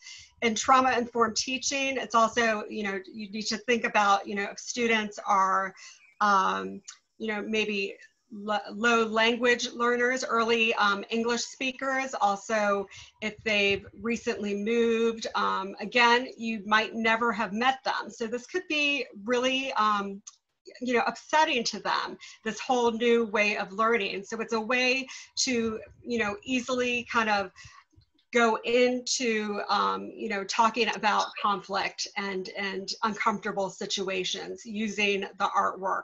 I think, again, Julie did a really beautiful job talking about, you know, just basic human needs, the things that make kids happy, whether it's that chicken dinner that they had, you know, and to find the similarities in survival stories.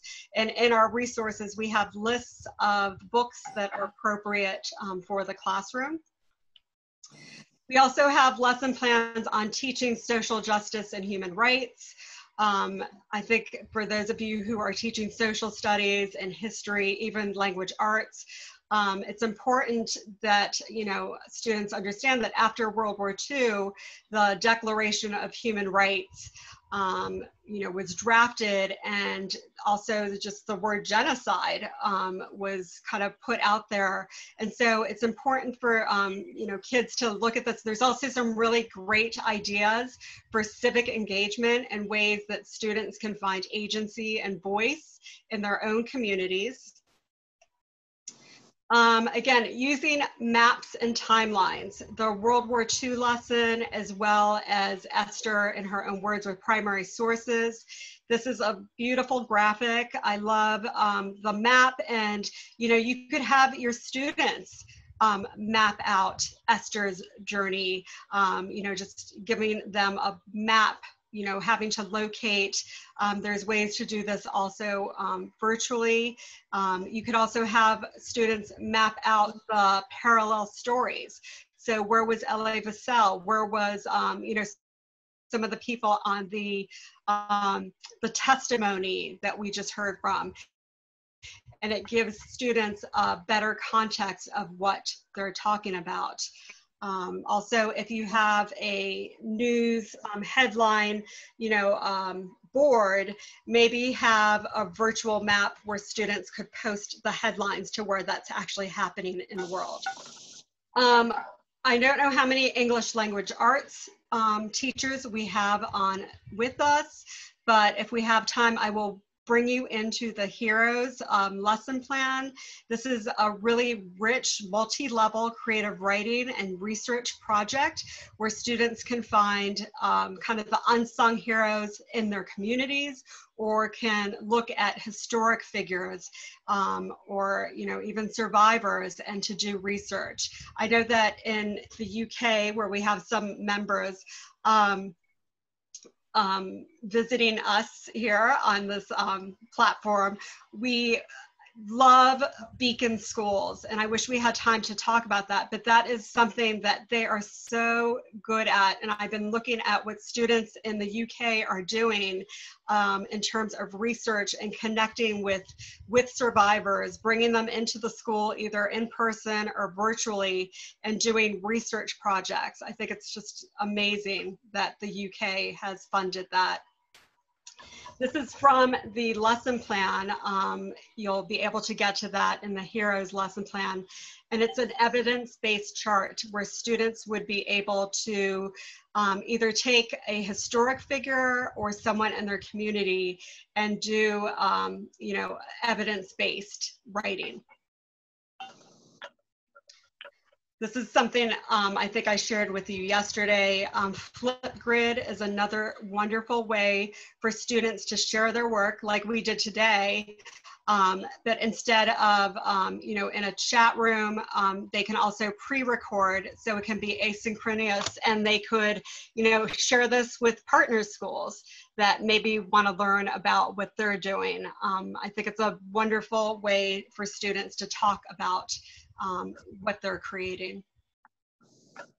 And now on Netflix is a film. It's a documentary. Helen Mirren narrates it, and it is kind of designed to be attractive to young audience. They have a young person who kind of strings the stories together, and it's a 5 survivors, unfortunately not Esther, but I think as educators, you could definitely have your students tie Esther into this after viewing it. And I think it's a really wonderful new tool. It was just released a couple weeks ago. And I think another thing for teachers to do to support their students is definitely apply for that mini grant. Look at the lessons, take some time to look at the lessons, share those lessons with your colleagues and others, and make sure to sign up for our update. And I'm trying to find my chat box again. I definitely want to know if there's any questions, and if not, I can take you into another, another site off of. Let me go real quickly into the Esther in her own words, Sutori, because this is something you could easily do. All the art is available here for you to do that lesson that we just talked about. Sorry, scrolling. So if you were to give your students this exercise to really dig in deep and look at both the commentary and the narrative and the artwork to find those victims, perpetrators, you have all the activities. You can break them into 4 different groups. Here's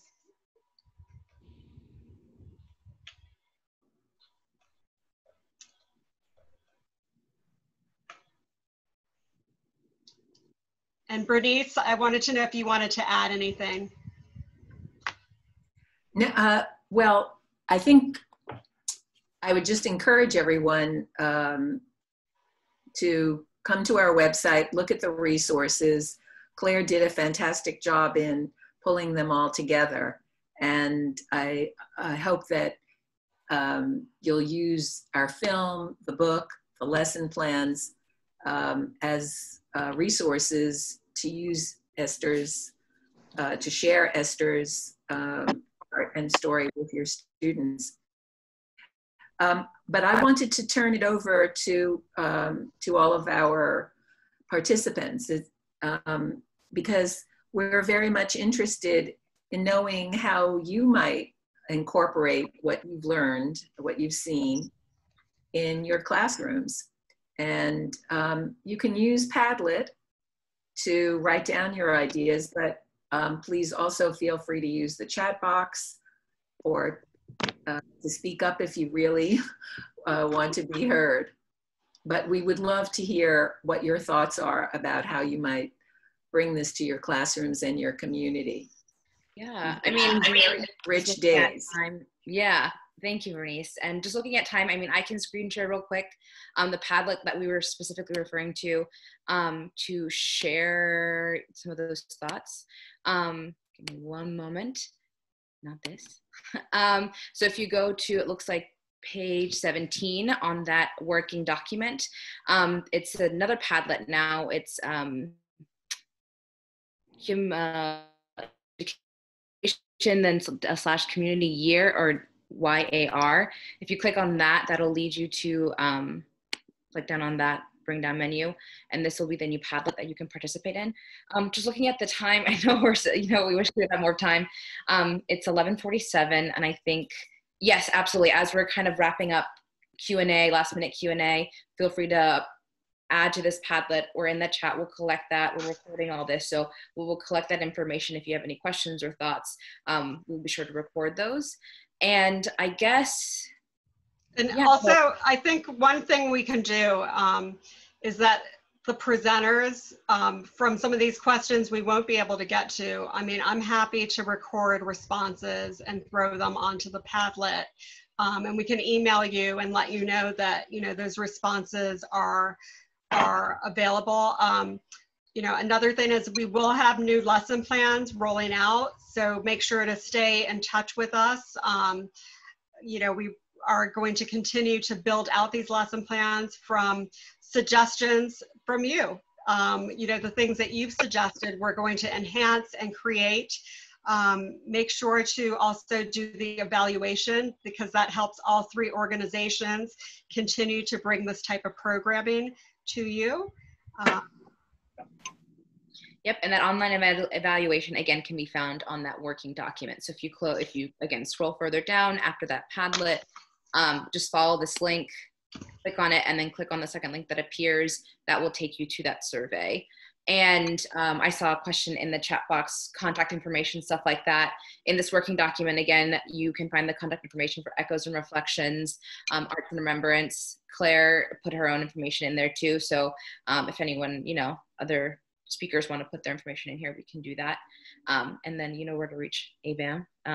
Always email us at info@avam.org, but we can also put that in there as well. Oh yeah, Becca Plum, you can reach out to Becca Plum or myself, who is our education director. And I know we have a lot of questions about recordings. How is that going to work? I believe last we spoke, we are going to kind of edit it down as much as we can, still keeping all the relevant, important information. And then I think we'll make that live in our YouTube channel. Yep. AVAM has a YouTube channel where we have a lot of virtual workshops and programs that we've been doing through this shutdown. So I can put that at the bottom of this document as well. And that's where the recording will be once we get everything edited, because it's going to be 3 hours. I wanted to just check in with participants. We had some really great images and little stories from the home exercise last night, which we would like to be able to share in some cases in social media. So if anyone has any objections to our sharing any of these, please let us know so we can make sure not to include them. But otherwise, we'll kind of do some judicious selections. I hope that's okay. Echoes and Reflections also has a lot of other online programs coming up. If you go to our website and click on our prepare session, we have additional online conferences coming up through August. We can even plan stuff for your school districts where we can deliver a virtual conference to your own schools or areas or communities on a variety of different topics related to the Holocaust. We have programs on night, teaching with night, on media literacy, etc. So please don't hesitate to reach out. We'd be more than happy wherever you are in the country to come to you. And Eunice asked about certificates. We're going to be getting those to AVAM here probably the next day or so. And so Becca, you wanted participants to contact you if they need a certificate, correct? Sure, I can also send it out. Yeah, just contact me if you want it. Otherwise, I'll just send a follow-up to everyone who registered. And continue to tweet, because today all of those who followed and tweeted with Meet Esther will be eligible to win a copy of Memories of Survival, and we'll get that shipped out to you, and I'll announce the winners this evening.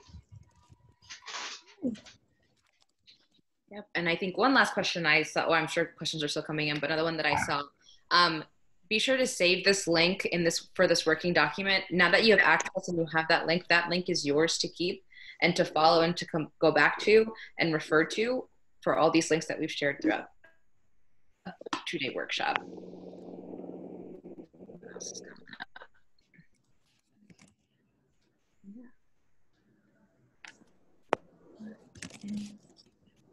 up? Becca or Mavette, Yes. Would one of you add to that document, would one of you add my contact information? Because I realize that the Art and Remembrance link that's there is probably just to our mailing list. Sure, I can for our mailing go list. ahead and add that to the document. Okay. You can just do contact us at artandremembrance.org. Okay. Great, thank you.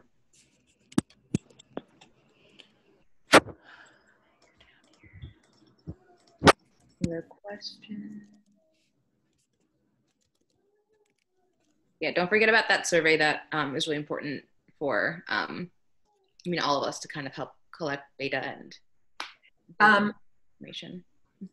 We got so many comments yesterday evening and even sprinkled throughout today about how many of you felt, I guess, got a lot of meaning from the session and were very moved by parts of it and very enriched by other parts of it. So we are incredibly gratified by your response to our efforts to provide this to you. It's why we do what we do, to bring this out to you and for you to bring it out to your students and your community. So I do hope that it doesn't stop here, that this is the end of the workshop, but we hope that the most important part takes place in the days and weeks and months to come when you bring this to your students and communities. So if there's anything else that you need from us that will help you in doing that, please feel free to get back in touch with us and let us know. And I know that this is true for all of us. We do hope that it won't be too long before you can get to see Esther's art yourself and see your students again in person too. But in the meantime, we'll try and provide you with resources, or we hope that we've provided you with resources that you can use at a distance from everyone. So I don't know, did we want to have any other concluding comments? But I know I want to just say, from me personally, it has been really an honor to be with you during this time and to share Esther's art and her story with you. So thank you so much. I got some claps. Yay. Yeah, I think we did it. Thanks for sticking around and hanging with us. And yeah, this I mean, I've learned so much. So this is was really, really incredible for me too.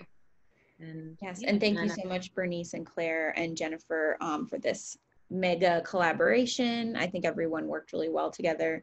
Again, the museum is still closed, but we will hope to be open very soon. So keep an eye on our website and our social, and then hopefully we can get in there. And we are, I should also mention this too, so we are offering virtual tours during this time with some of our amazing docents, which were part of this workshop today. So if you are interested in that, you can contact us as well for a virtual tour for your students or even a group of adults. Yeah. And if the virtual tour doesn't work out, the virtual gallery on the Art and Remembrance, you know, it also has every single resource that we just talked about, including student interactives like quizzes and forum questions embedded within that, and you're free to change it up however you need. It's a tool that we wanted to give to all the teachers. Excellent. You got options. And actually on the Art and Remembrance website, in the Fabric of Survival Gallery, which is yet another gallery of Esther's artwork, in about a portion of the images have audio from me and my sister just commenting on that particular piece of art. So that's yet another resource. Yeah, and actually all those audio are also embedded on the teacher tool. So good stuff. Spend some time looking at it all. Thank you, everybody. Yeah. Thank you. Take care. Stay safe.